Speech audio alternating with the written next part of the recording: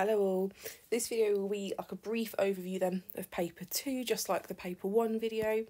The paper 2 video is all of your human geography topics. So this video will cover urban issues, changing economic world and resource management. So if we start with the first section you'll see when you open the paper, the first one you'll be greeted with is urban issues and challenges. This is worth roughly 33 marks, so it's worth the most marks then on this paper. So with urban issues and challenges, the first sort of big process you need to understand is exactly what urbanisation is. Now, all urbanisation is more people moving into towns and cities. And we're seeing a huge trend worldwide of more people migrating into towns and cities or urban areas. That key fact that you can see here on the screen I think is pretty interesting. So in 2007, the UN announced that more than 50% of the world's population live in urban areas, and the graph that you can see here sort of proves that or shows us that. So we can see here, look, on my different continents, and I can say, right, well, the average trend across the world as I move here, look, from 1812 whatever it is to 2020 is that more people now are in these urban areas. So what's causing people then to move into these urban areas? I would say there are two main causes here, and these are the two, coincidentally, you're going to need to know for the exam. So the first big cause then is rural to urban migration. So that's people moving from the countryside into those towns and cities. And that's probably happening because of your push and pull factors. Push factors are things that make you want to leave a place. Pull factors are the things that draw you in. So push factors would be things like natural disasters, drought, lack of employment. They're not particularly good about a place. Whereas pull factors would be the opposite. So sort of putting a positive spin on things. So having more jobs, having a better quality of life, perhaps following family members that are already there. The second thing that's causing more urbanisation then is something called natural increase. If you have natural increase, this is where the birth rate of your country exceeds the death rate, i.e. you've got more people being born than you have people dying. But what's going to cause an increase in birth rate? Perhaps things like lack of contraception, or more people of a childbearing age, i.e. younger population. A lower death rate could be things like having a higher life expectancy because there's better living conditions, improved medical care, any of those reasons. Important to note then that you have different types of cities. The one that you need to be really familiar with is this idea of a megacity and what exactly a megacity is. So a megacity would just be an urban area with 10 million people living there. Remember, millionaire city would be 1 million. World city would be a city that's got financial or worldwide importance. Remember, a city can be a megacity and a world city.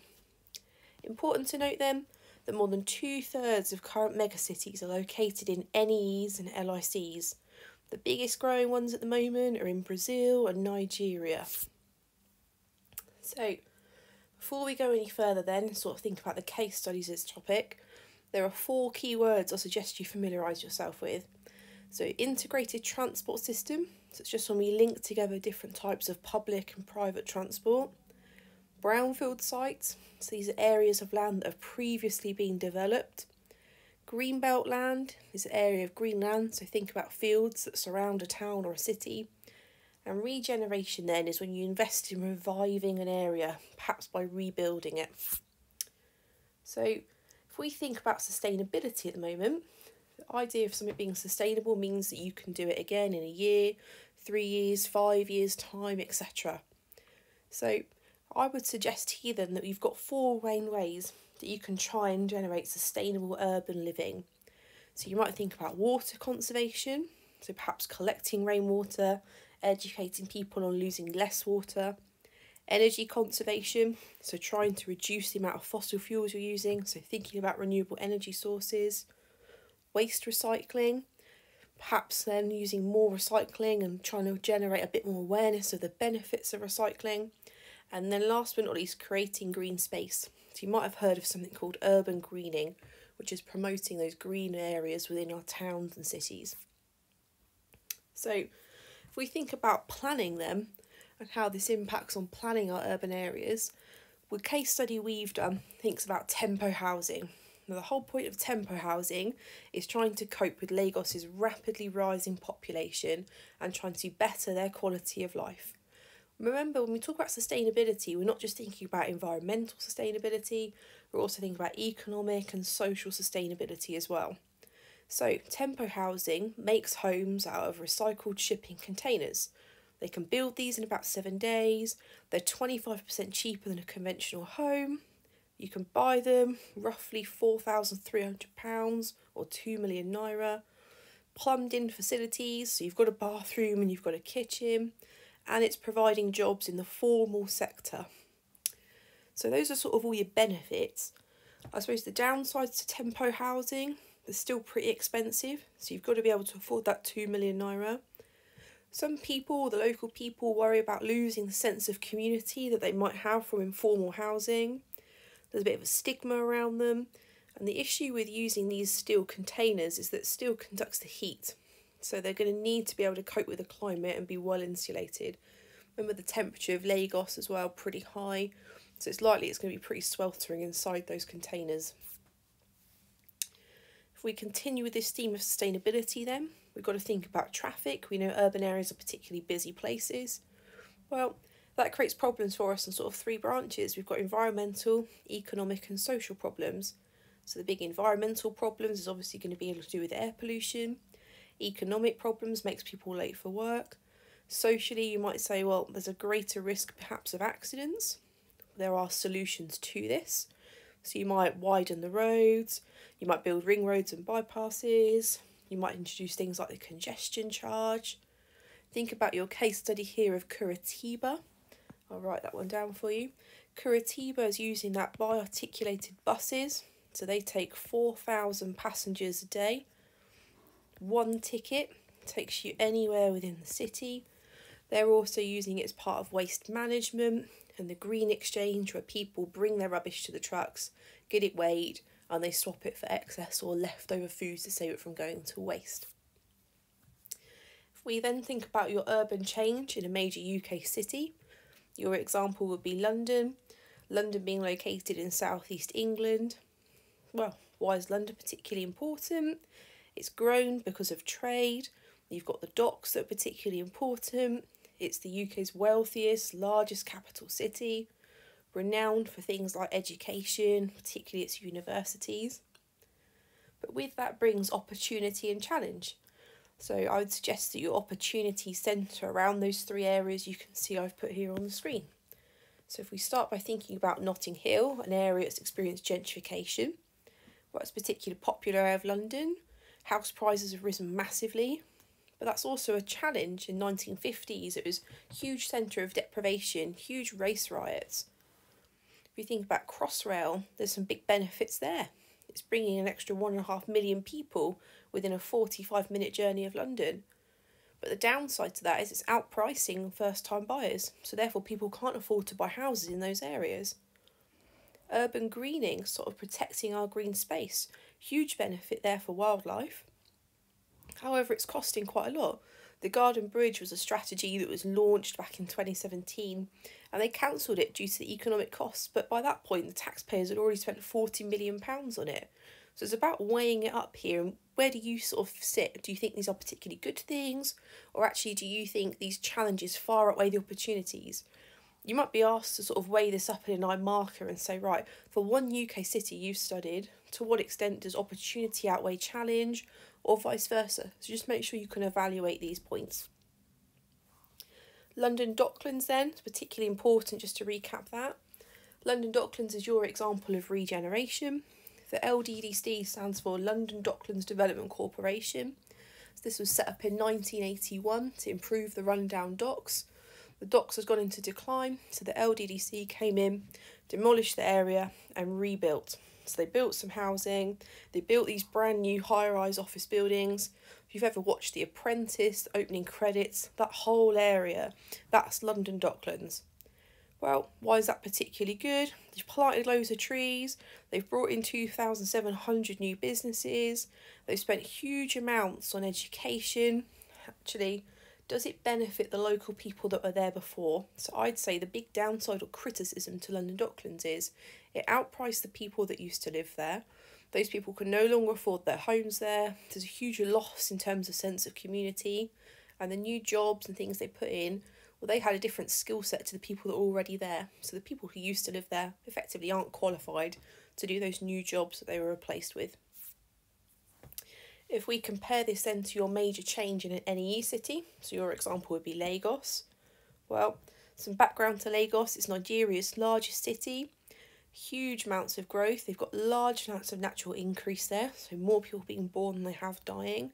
They've also got huge amounts of rural to urban migration, so just about 500,000 people moving into Lagos each year. So about 60% of these people are living in informal housing, so Makoko, hence why we talked about temporary housing and why that needed to be really good. Again, electricity is only available illegally. They've got one primary school. 37% of the population are illiterate. They're living on less than £1 a day. So again, for that 9 marker, you might be asked to weigh up opportunity versus challenge. So I think there are some big benefits here in the fact that 68% are getting secondary education. Economically, they've got a renowned international airport, pretty good rail and road links. Environmentally, they've got this opportunity now to build sustainability. They've got, again, recycling of waste. Really good programme there. Big challenges though, well, actually, what's happening in terms of pollution? Remember, I always say, right, pollution's a pretty big word. In the exam, you're going to have to break that down. Are we thinking about water, air, land pollution? And you'll see that these challenges over here, I've done exactly that. Okay, so again, I'm thinking about, right, can I weigh up both sides of the argument if this is to appear as a 9 marker? Moving on then, section 2 of the paper will be all about economic world. Economic world has got lots of terminology to it, but if you wrap your head around it, it should be absolutely fine. So I suppose the first thing that's important to say with economic world is you need to understand what development is. And development just means improving living standards through better access to things like resources. Okay, and that can happen on 3 branches. That could be economic, social, or environmental. Again, I've put a little example here on the screen about what I mean for each of those 3. Again then, you're thinking about variations in level of development around the world. We group countries according to 3 brackets, so LICs, NEEs and HICs. Again, make sure you understand the difference between these 3. Important point to note is that they will include definitions of each of these 3 on the front cover of the paper, so if you do forget during the exam, you can always flick back and have a little look. This map over here shows you where you're finding your HICs, your NEEs and your LICs around the world. Right, if we think about how we measure development then, we have what we call economic indicators and social indicators. Economic indicators are mainly focused on thinking about money. So if I want to measure that, I might look at the employment type, so what jobs people are doing. I might look at GDP, so the value of goods and services. I might also look at the income of the average person. If I'm thinking about sort of social development, I might look at infant mortality, so the number of babies that die. I might think about literacy rate, so those people that can read and write. I might also take into account life expectancy. The mixed indicator would be HDI, which stands for Human Development Index. And to calculate that, it uses both social indicators and economic indicators. So it looks at life expectancy, income, and the amount of education a person has had to then rank countries from most to least development. You might argue that HDI here is the most reliable measure because it's using both social and economic measures. The demographic transition model plots a country's development across 5 stages. It's important you understand that there are 3 line graphs in one here and that you know the change that's happening over time. I've summed up each of these 5 stages here. Essentially at stage 1, we've got high death rate, high birth rate, and the population is sort of at a steady level. Groups that I'd find in stage 1 would be like my tribes, so perhaps my Amazonian tribes. At stage 2, the birth rate then starts to drop off a little bit. Death rate remains pretty high. Example here would be Kenya. In stage 3, I've got a rapidly falling death rate. I've got a pretty low birth rate, but my population now is pretty high. So if I look at my graph, this is stage 3 here. So countries like India, so think NEEs here. In stage 4, again, low death rate, low birth rate. Population now is pretty steady. So if I check my graph here, so that would be us in the UK. And in stage 5, really, we've got a falling death rate, a low birth rate, and negative population growth. So countries there would be Japan. So if I think about development again, I can get uneven development. Okay, that means it's not the same everywhere. Development can be uneven because of a variety of factors. These again are grouped into physical and human factors. You might be asked for 6 marks in the exam to weigh up whether you think physical or human factors affect uneven development, perhaps which one's most significant. If I'm thinking about sort of physical factors, I might think about a country's access to natural resources, so things like oil, safe water. I might think about their climate and how that's going to limit their development. Well, extremes in climate might affect things like farming, for example, attracting tourists. Natural hazards, well, they just bring benefits, so perhaps particularly good soil. But again, if you have frequent hazards, i.e. frequent volcanic eruptions, it's going to limit your development. And the location, so if you're landlocked, you might find it quite difficult to trade, for example. If I compare that to my human factors, well, aid, again, that might bring some pretty key benefits in terms of developing infrastructure faster, it might improve services. But again, if you become reliant on aid, then establishing trade links are pretty difficult. Trade we've already talked about, if you're landlocked, can be quite difficult. Healthcare, so lack of clean water might limit development. Education, again, do you have a skilled workforce that would enable you to develop? Politics, so things like corruption. Again, the stability of government can affect a country's ability to trade. And history, so colonialism. Again, the big issue with colonisation is that extraction of raw materials can leave countries worse off. So if we think about the consequences then of uneven development, I would sort of suggest that there are 3 main ones here that you may well wish to weigh up. So you might say, right, wealth here could be a factor. Healthcare, so better healthcare means that people in developed countries live longer, so therefore increases life expectancy. Migration, if you've got a neighbouring country that's more secure with its resources, it's going to attract people to move, isn't it? That's going to become a pull factor. The development gap then is the gap between the world's richest country and the poorest country, and there are ways in which we can go about trying to reduce that gap. There are 6 here in total that I've popped on the screen. Again, you might be asked to evaluate for 9 marks solutions to reducing the development gap. So I would suggest that you perhaps commit 3 of these to memory, know what it is, a positive and a negative for each one would be particularly useful. Microfinance loans, again, gives people small grants. Well, that's good because people can set up their own businesses, but again, does it work at a larger scale? Aid given by one country to another, well, that's pretty good if you can invest it, but if you've got a corrupt government, that cash might be wasted. FDI, so foreign direct investment, when one country buys property in another, again, better access perhaps to finance, investment might come with strings attached. Debt relief is when it's cancelled or written off, so it means more money now can be spent on development, but local people might not always get a say. Fair trade, so giving farmers a fair price for their produce. Again, particularly good if it's paid fairly, it can help develop things like schools, but only a tiny proportion of that money actually reaches the producer. And technology, so tools, machines, affordable equipment. Why is that good? Well, renewable energy is less expensive. However, it does require a high initial investment. If we continue thinking about case studies then, in terms of reducing development gap, the big one you've got is tourism in Tunisia. Why is that particularly good? Well, they're benefiting from the multiplier effect.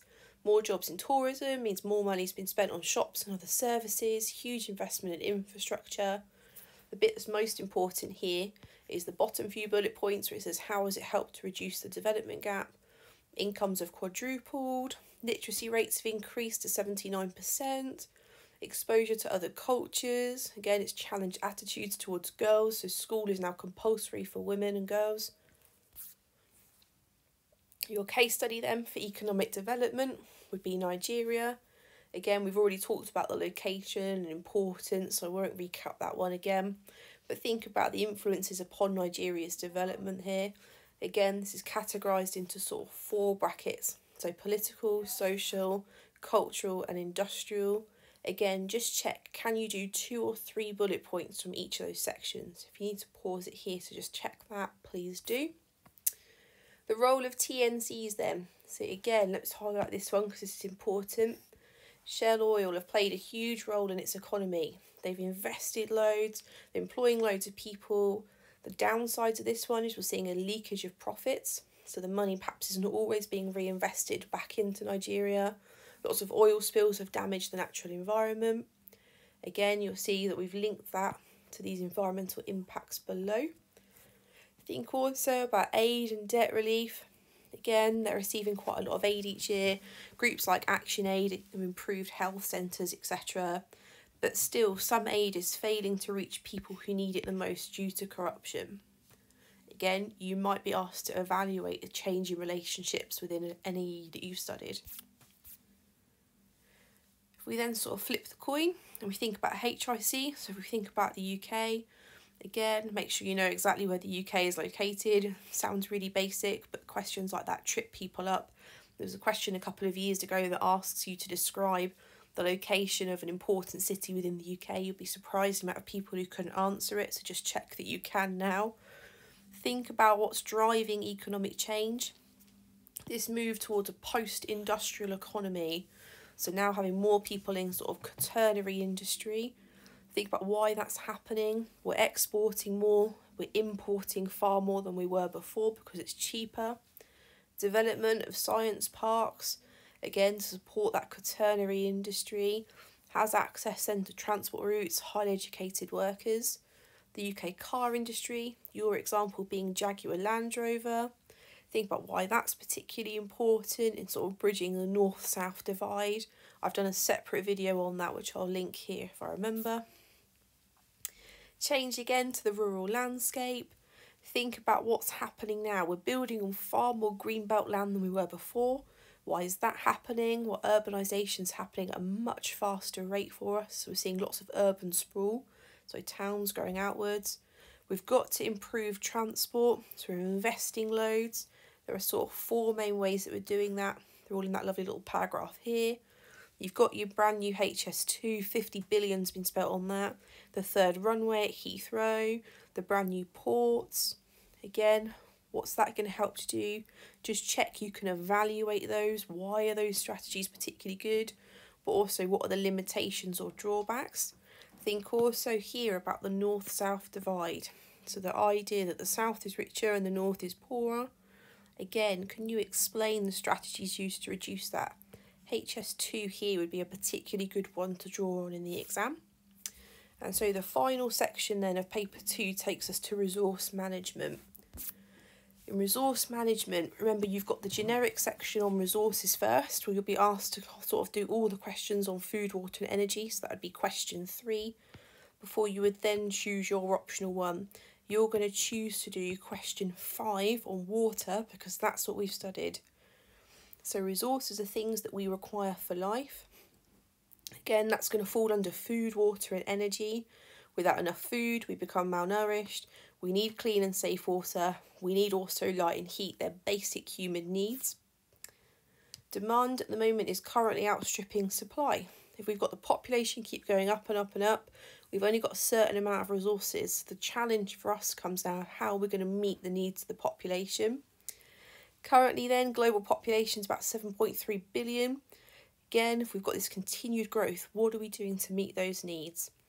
Think about economic development and how you can link the two together here. LICs and NEEs want similar lifestyles to HSCs. They're going to consume far more resources now. This resource reliance graph sort of illustrates that particularly well. If we think about food in the UK, what we're sort of doing there, the impact of this demand, well, we're supporting far more people and providing them an income. Taxes from farmers contribute to local services. There's less land, I suppose, is a negative for locals to grow their own food. Farmers are exposed to chemicals. Agribusiness is particularly important to make sure you understand that. So farming being treated like a large industrial business is what we mean by agribusiness. Why is that good? Intensive farming produces us more food, increases farmers' efficiency. The negative is only employs a small amount of workers. We're using more chemicals, again pesticides, impacts hugely on our wildlife. Energy in the UK and the changing energy mix. So 75% of the UK's oil and gas has been used up. Coal consumption's declining. The UK is becoming reliant on imported energy. The majority of it is coming from fossil fuels. Again, the government's trying to get more and more renewable sources. Think about again the significance of renewables. Can you evaluate them? Perhaps lower carbon emissions, brand new targets, renewable sources, why are they particularly important? Think about the negatives as well though. Talk here I would in the exam about things like fracking and the impact on local people.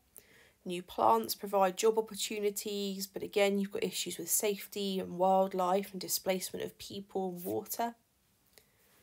Moving swiftly on then to water in the UK.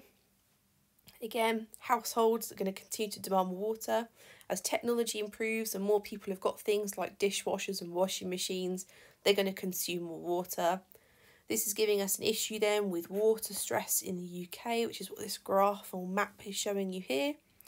Again, think about where have we got an abundance of water, where have we also got water stress.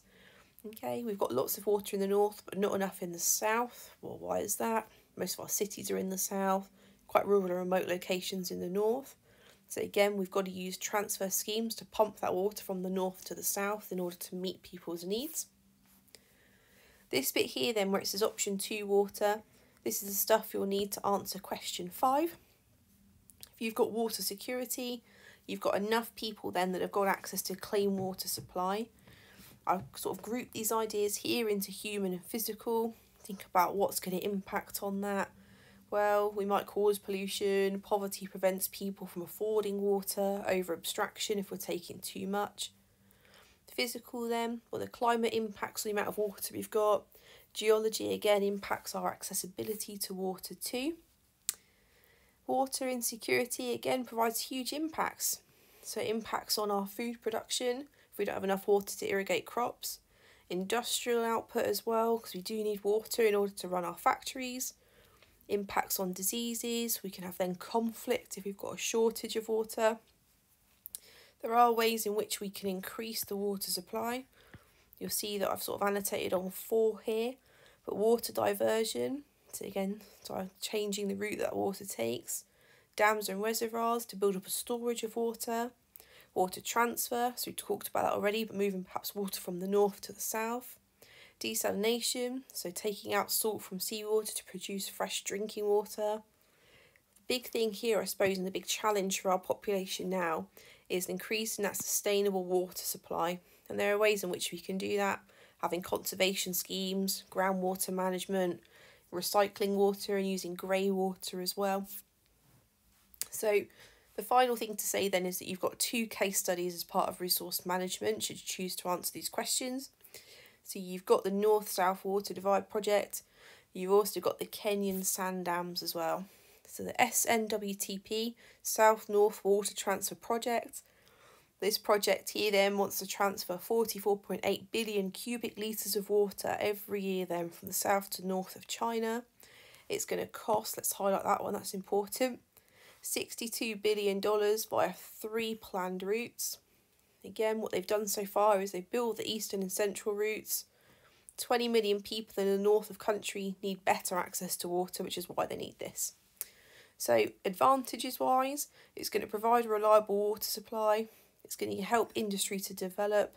It's also going to be used to irrigate farmland so they can grow more crops. However, if you look at this list, I think there's quite a few disadvantages to this. They've got to flood land in order to build it. They're starting to damage natural ecosystems, which are pretty fragile. Raising the dam has flooded land already, forced 345,000 people to move. The cost is pretty high for consumers. The project's only benefiting, urban areas. That's important, I think. So again, just check you can weigh them up. Highly likely that you're going to be asked for one of the larger questions to weigh up the success of one of these schemes. So can you talk about advantages and disadvantages of the SNWTP? And finally then is Kenyan sand dams. So why are these needed? Well, we know Kenya's an LIC, it's got a hot, dry climate, so it needs that sustainable water supply all year round.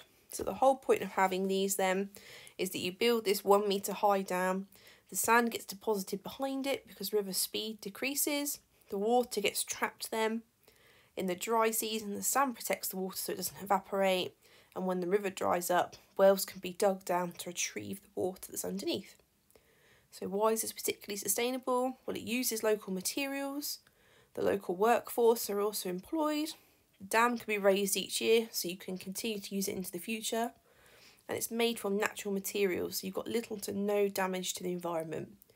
Again, with these, just check you understand exactly how they work and why they would be considered sustainable. And that is everything for paper 2.